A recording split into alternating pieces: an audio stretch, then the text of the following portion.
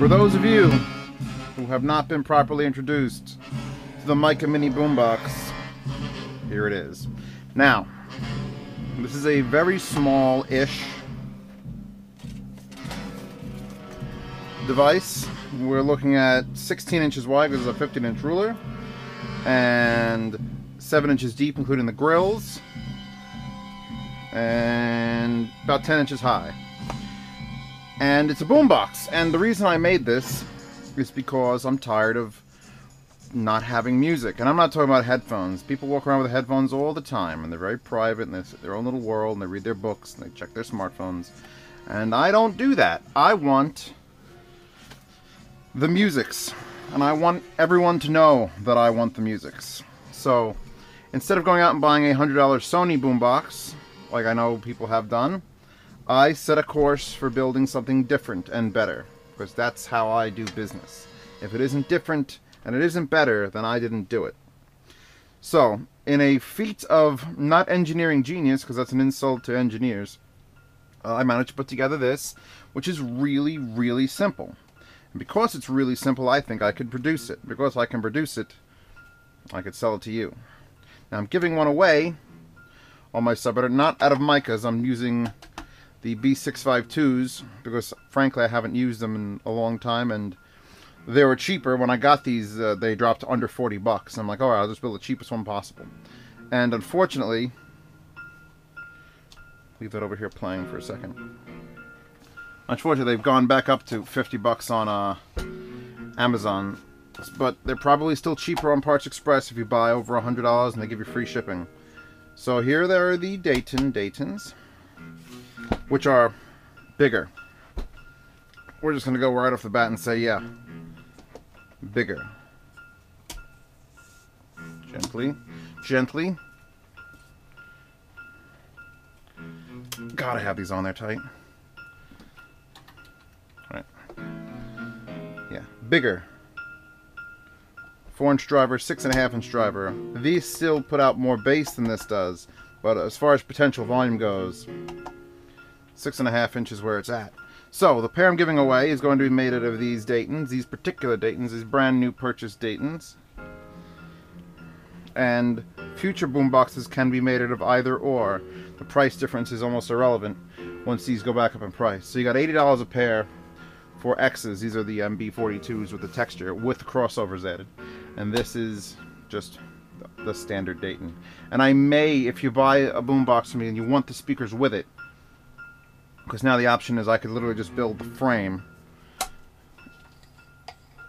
if I detach the speakers here. Which, this is the real key, the fact that it does this. Right? Anyone can glue speakers to a box and say, oh, my boombox is done. No, the fact that you could actually set it up and play it like that makes this unique and special. So if I'm selling you just literally from these wires in, because I'd include the wires, these things are not cheap actually, they're like $8 a piece. If I include just, I'll plug that, this bit, then I could do good. Because then you just buy the speakers, I'll have all sorts of templates for you. You'll apply some glue, some Velcro strips, and some felt pads, and you'll be in business, and I'll be in business, and everyone will be in business. And I won't have to work in a cubicle the rest of my life. Like I ever did that anyway. Alright, so, this is my Mica boombox. You now have been introduced. You know its powers. I'm going to put it away. Because I have all the parts. Well, nearly all the parts. I ordered some more today. For, there you go. Down, down, down. For the next revision, the Rev 2 of the boombox, here are all the parts. A 15 by 20 inch piece of cutting board, courtesy of Sam's Club, and I can't find them online any cheaper. I get these for about $10. These Best Tech laptop power adapters. I got the 3-prong, it doesn't matter, and they just, there you go, that's the Best Tech, and they run 20 gauge wire, which isn't the greatest, but we're going about 3 feet with this, so that's fine. So these are $8 a piece. I bought this, which is really, really crappy. Like, this is spaghetti thin, and I may return it to Amazon. It's... That was like $3, and that's how much a good one should cost. Here is the 3M Dual Lock, which holds everything onto that boombox. It comes in a 1-inch strip like this, and it comes with 10 feet of this. But there's only one side, so that's how it sticks. So that means this is 5 feet long, because you got to use both halves, or it's useless. So this is $17 for 5 feet. That's why it's expensive, because it's the best. Banana plugs, I got the dual banana plugs. These Araxium? That's terrible script. Whatever. I've used them before. They're decent quality, and since they're getting mounted, it doesn't really 100% matter. So there, those are there. Felt feet. Now these are actually a critical structural component. So getting the good ones of these is actually very expensive. About $26 for a bag of 160. I'll link that. Here is the amplifier that I plan to use. I don't plan to use the Indeed like I did on that because it had massive caps, and when you plugged in the 12 volt, every battery pack I tried. This one, I had a $50 one that was 5,000 amp hour, or 10,000. I had a big $70 one. None of them worked because you turn it on and it would try to charge the caps in that, and it would just go, no, overload, and freak out. So this is based on the same circuitry design that the LiPi amp is, and I bought the LiPi amp just in case I could get it in here. But I knew when I was looking at this, like, I want to build the cheapest boombox I can. I knew this wasn't going to work because this is too friggin' big. And it's not that it's too big, but it's nearly the same size as the SMSL. But the controls and everything are on the wrong sides. Where this will fit in a 4-inch wide center stock, this is 5.5 inches wide. I've measured it if I had a thing. So that's too big. That's too big a gap, and it's frankly ungainly with the giant. I'd have to cut these metal wings off and mount it a different way. And it's just, you know, I only recommend this because it's the cheapest amplifier. If you can afford better, buy better. Now, that's where this comes in, the SMSL. I'm not sure what that stands for, and I've sort of made up my own little what that means. It's kind of dirty, I'm not going to say it. But it's got better connectors, it doesn't use the springs, it's got actual 5-way bindings. It doesn't have an auxiliary, but 12 volt in, no gain, no tone controls. This thing works just fine. And it's small, and it's light, and look what it comes with. It comes with an actual power brick, a 3.8 amp. Now that LiPi actually came with a 3, which kind of blew my mind, because I knew they used to come with 2s. So I guess they've upped it yet again. So here's a 3.8, and you're going to be able to use this on said boombox, because I'm in my brain, parts haven't arrived, but on my brain, you're going to be able to plug this in, use it, and charge the battery, if everything works. Again, in my brain, where things don't always make sense. And here is the star of tonight's program. This is the important bit. You'll recognize this from my Dreadlight build. And this is just a 12 volt, 3 cell. The cells are small, they're like down here. I have one ripped apart over here somewhere. And it's just a 12 volt battery pack. And it's cheap. It's like $23. And what this, it comes with a transformer, which is somewhere. And you plug it into the wall, you plug it in here, you turn it on, the light on the transformer turns orange when it's charging, green when it's done, you shut this off, plug this into whatever you want to power, and it powers it. And when I tried to power my Indeed amp with this, it didn't make go. It would freak out, and I'd have to turn it on and off and on and off 10 times. But with this amplifier, turn that on, turn this on, it's on, here I'll pull off the thing, which by the way, this doesn't have a power indicator, so I had to get brave with the cutoff wheel, because this is a standard, you know, dial with a little notched indicator to say where it is, and it's just a notch in the aluminum. So what the hell is the point of having blue LEDs behind something that doesn't light up? So I cut through the aluminum down to the plastic. So now that lights up. And I could do that on all of them, because I think that's important. It's important you know if your amplifier is on. And there you go, it's running right now. I've been literally playing this setup in this room for 5 days, maybe an hour or two a day, and it hasn't died yet. It just hasn't died. So when it does die, I'll be able to take a... I'll recharge it, do a full straight through all day playing music, and give you a full account of how long that battery is intended to last. Now, some of the things I did also modify is I removed the rubber feet from this because when it mounts, I have plans for the front for a shield, and it can't be there. And on the Dayton here, they come now with little rubber feet, little foam feet, and they're super annoying to take off, but I removed them because I have to put down 4 of these felt pads so they can notch into the board. So, what we have going on here, and actually I could just plug this in real quick. What we have going on here is the beginnings of a boombox manufacturing, I would say company, but since I'm alone, I don't think that matters. Well, let's get some source. Got to get me some of that source. This is coming straight off my XDA2 DAC.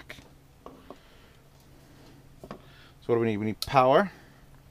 Turn the volume down. We need amplification. Clicks on. And you know what? Listening to just a set of Daytons, and I haven't done that in so long. Listening to just a set of Daytons for the last 5 days, I remember why I love them. They don't have any bass response even close to what the Micas can do, even with the bigger drivers, but they are so focused. I mean, they're full range. They're full range drivers, so everything that's going from the source into this amp hits that driver without any electrical interference of a cap or inductor or anything. And I just like that system. That's why I'm always wanted a set of zoos, even though Strategic says they're poopy. He says my zoos are poopy. And as far as volume goes, where are we set on this? Yeah, if I lower this, there is distortion at the highest end of this amp, and the way to fix that is to limit your source. So if I limit my source to negative 16 dB, which if you had a portable player plugged into this, you would turn this up all the way 100% up. That's crackling with the songs from 1940. You turn this all the way up and start raising your phone, player, iPad, laptop, up and up and up until you hear distortion, back it down, and then you have full control with this volume knob. Also there's this, which I'm going to need for running all the wires. This will get cut up into little bits. Terminal block. And there. Now, I'm not going to count this as part 1 of the instructional video on how to build what I'm building, because, well, I didn't actually do anything. Just explained what I have. So that's next. Next week on. Next week on. Mad Science Hour. We'll be getting this thing really set up. I'm going to start to lay out the board, get everything ready to cut. And I'll lay out all the tools you need if you're going to want to build one of these from scratch. If you don't want to buy the kit from me, you don't want to buy the boombox totally built for me, I will give you instructions, you build it yourself. I will be fine with that. I'm playing them upside down, and I may not, I could have them mount upside down, but I may not, because I don't know, I'm a nice guy, and it would revolve if people bought the flat pack to rip these off so cleanly that I could do that. Whatever. This Leap I'm just going to keep around because it was $22, and in case I, in an emergency, need an amplifier, here it is. All right, next time we'll go into detail. Alright, since we're here, let's pretend that I just got all this stuff, and I want to now build it, and you got all this stuff in the description, and you want to now build it. So you're going to take everything out of the box, and the first thing you're going to do is peel off these little feeties on the bottom of the Daytons.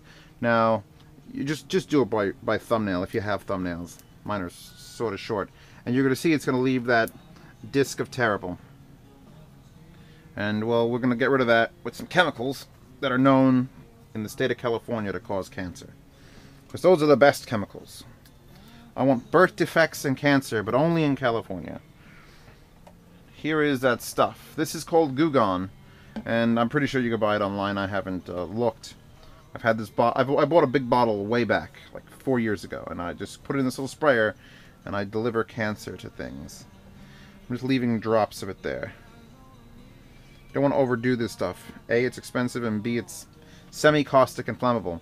And you're just going to let it sit on those terribly ugly discs, and in about a minute and a half, I'll move this over while we're doing other things. About a minute and a half, you're just going to take, I don't recommend a paper towel, you need like a rag, something rough, construction paper, and you're just going to start rubbing at that, and it should peel off. And then you have the fun task of using alcohol to try to clean the residue from the Goo Gone off. So, yeah, this is what that's going to look like when it's done. There was feet on this yesterday, and I removed them.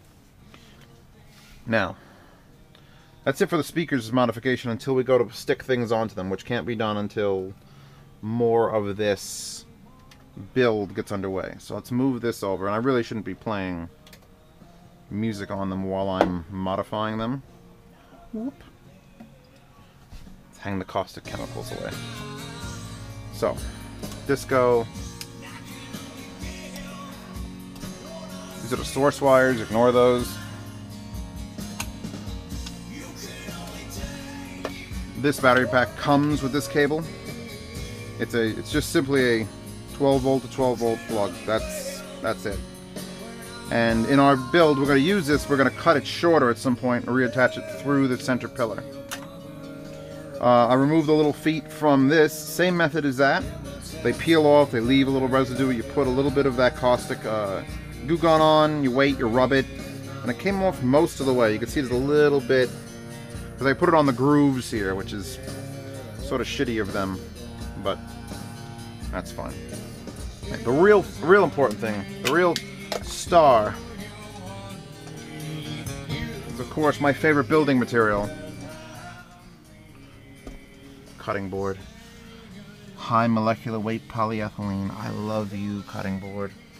Now, the reason I use this is it's waterproof, it's relatively cheap, it's easy to find. You're supposed to hit it with the knives all day, so it's resilient as hell. And it cuts better than wood ever would. So it's easy to work with, all those things. There's no reason not to use cutting board on something. Now the only thing I'm going to concern myself with is it's got a couple logos here. And when I do these, they're on opposite sides, of course they are. So I'm just going to be conscious of that as I'm measuring things out. Tape measure.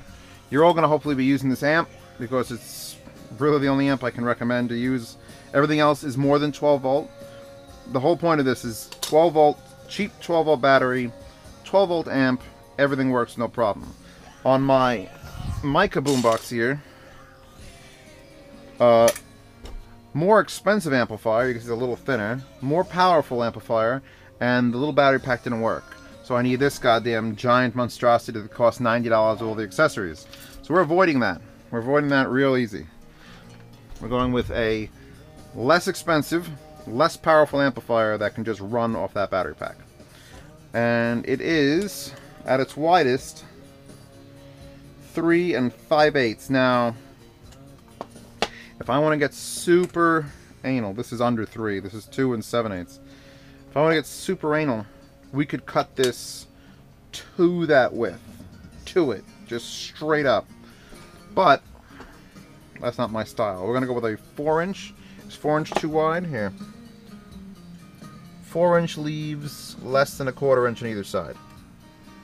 So I think we're going to go with a 4-inch column. That'll leave plenty of room for those 2 bits. And these get tucked underneath. And this doesn't get mounted unless you want to carry it around. This is the wall adapter. From what I've been able to tell with my testing so far, that's going to last at least 6+ hours, possibly up into 12 hours. I haven't really just sat and listened to it for 12 hours straight, so I apologize for that. Magic marker. We'll go over how I lay this stuff out.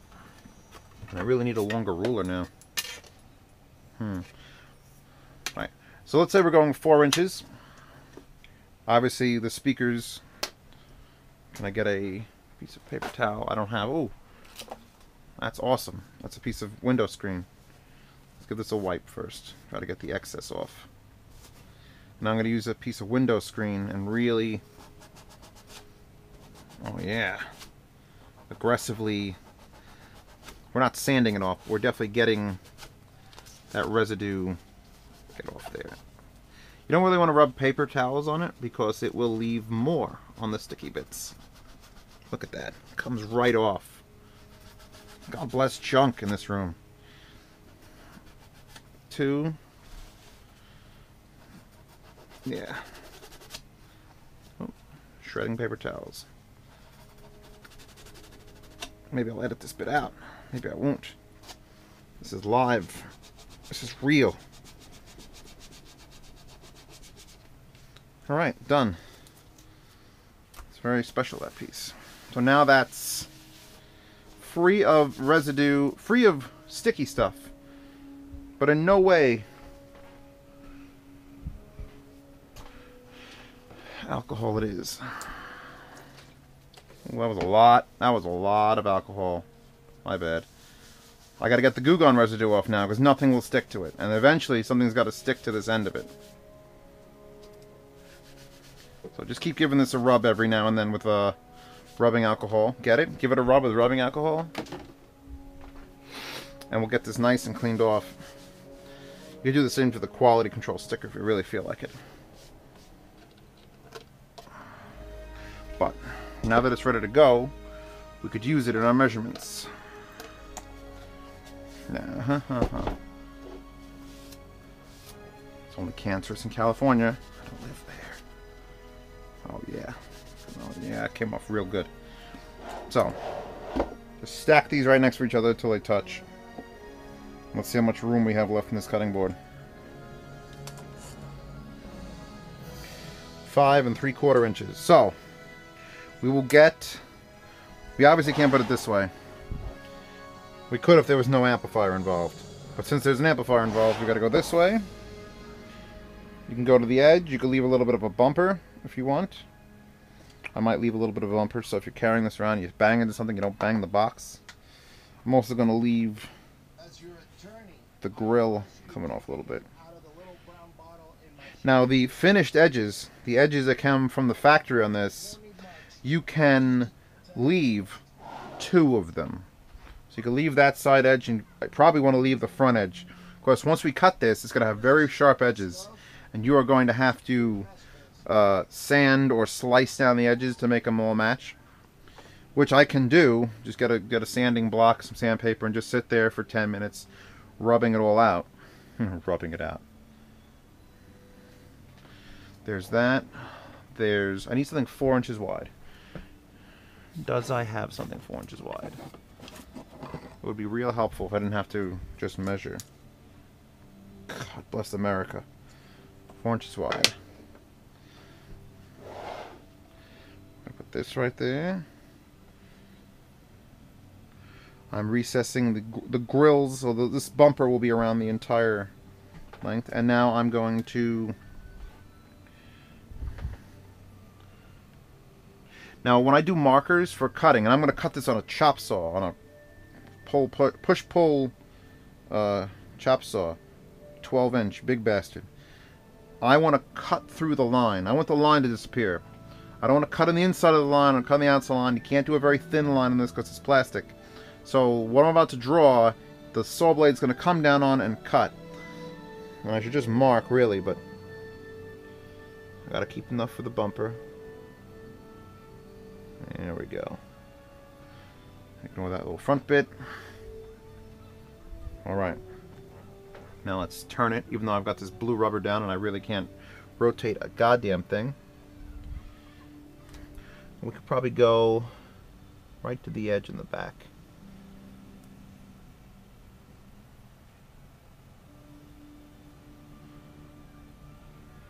And now we'll continue those lines.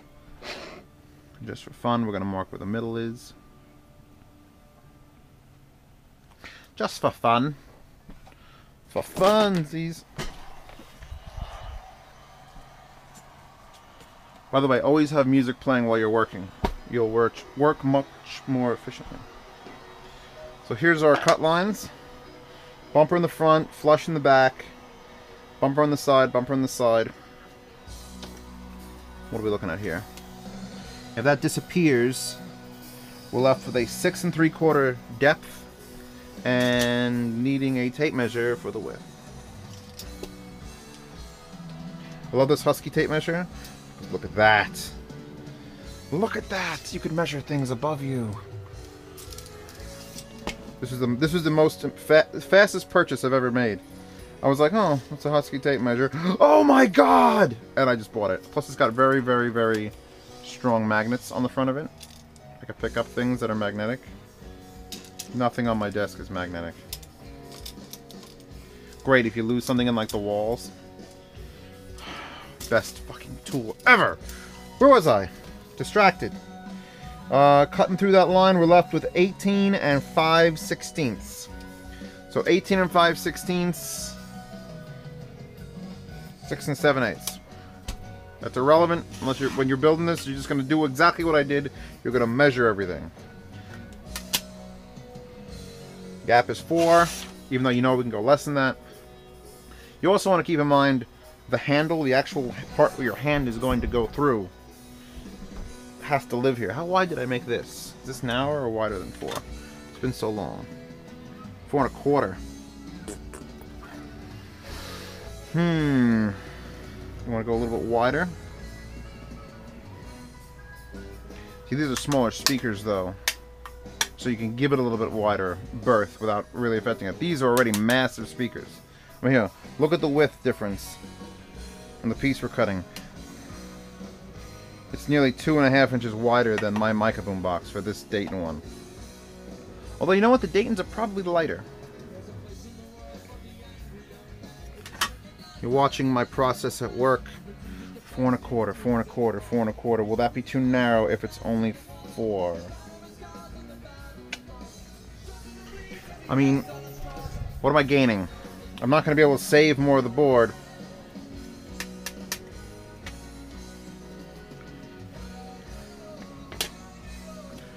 Alright. We're going to give it a little bit of a berth.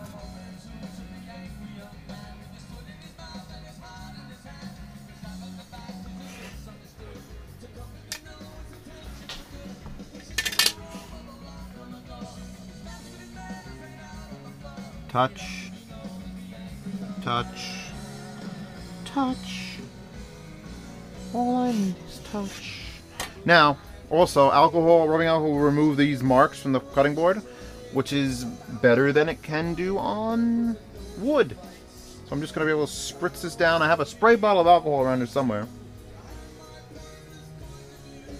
When I find that, I'm going to go and just wipe this down, and it's going to turn gray, and then it's going to disappear. Now, so here's the base, and that's fucking long. That's skinny, though.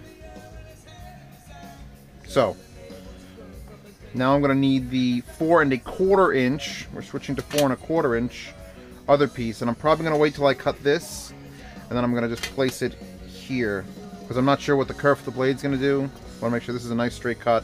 I'll bring this piece back in here and cut that, and we'll be on our way. Well, the saw is out of the question because it's off kilter by about a degree, and I have to go get a 35 star head to fix it. So I'm not cutting this first. Instead, I'm doing some busy work. I'm getting all the dual lock cut in half, because it comes in the 1 inch roll, and a piece that wide is A, harder to put on, and B, wasteful as hell, considering how expensive this stuff is. And for the first time, I'm realizing how much is actually involved in this build. My roll seems much smaller now. And I got one less piece to cut, so I'll show you the entire process of measuring and cutting. How that goes down. Bing. Stick the two halves together, you could size them up. Push the ends. Alright, so here's a full 1 inch piece. And I'm not sure if this is going to hold true for every single roll of this stuff. But when you look down the 1 inch ruler, the 1/2 inch mark perfectly lines up with that line of text, like for the whole roll. So right where it says 3M dual lock on that line, right there, the molecule of that letter ends is the halfway point. So what I've been doing is holding down my tape measure, taking a razor blade, just scoring it, trying to score it against the razor, the ruler. It would be nice. And once you've scored it, you've cut the paper, and you can just bend it a little bit. Make sure you've cut the paper. Take a pair of scissors, a sharp pair of scissors. I'm using a shorty, and it's all getting gunked up because I'm cutting through adhesive. And actually, it's real easy to follow that line right there. I would love to find this stuff in 1/2 inch, but I have not seen this particular stuff, this color, and this. There's some of this stuff that's thicker. It's like 1/8 inch high, and I'd rather not use it. This stuff is a little bit more discreet when you don't have it attached. Alright. So now I have, let's see how many inches total this would come out to be. Come on. Now I've got some optional stuff going on this build. I want a full front shield over the amp. I think I'm going to put one on the back too. So one of these is for that. These two will go to the battery. These two go to the front shield again.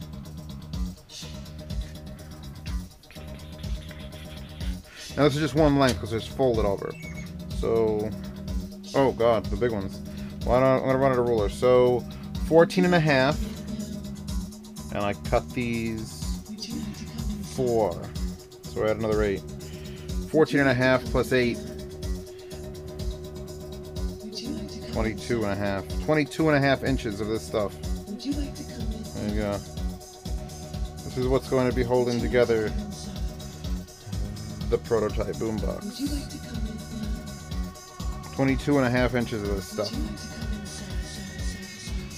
And at $16 per 5 foot, that's 2 feet.